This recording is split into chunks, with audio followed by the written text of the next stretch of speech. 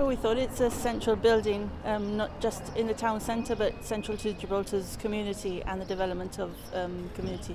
You can see through the way it's developed over the years how our society has moved on. It was built by a very wealthy merchant. It was on a very important square, what was always a focal point of community, and even today with the Mayor's Parlour and all the activities that go on in there, the National Gallery, it continues to be that even to this day. So we felt it was important to document it and to reflect that through the competition. And of course the City Hall is itself home to an art gallery.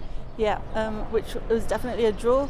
I told some of the school children that painted in the week following up to the competition that some of the artists displayed in the art gallery had actually taken part in our painting competition because it's been going that long. It's now in our 33rd year, and it was perhaps hopefully would act as an aspiration to them that they may find a spark of creativity and discover a talent that will set them up for life.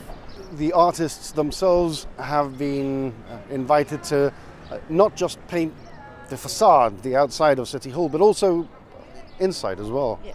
We had the really great opportunity to be able to get inside. The gallery is not normally open on a Saturday, but the Mayor's office was very kind to be able to give us access to that.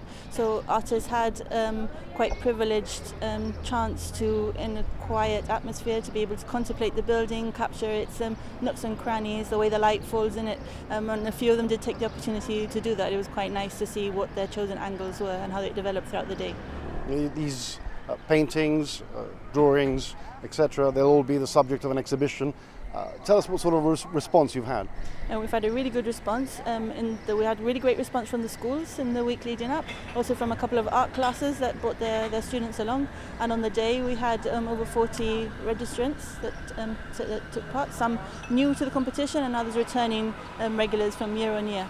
And yes, we will have an exhibition at the beginning of June. It'll be at the John Mackintosh Hall when we'll announce the winners, and then the exhibition will be open for the general public.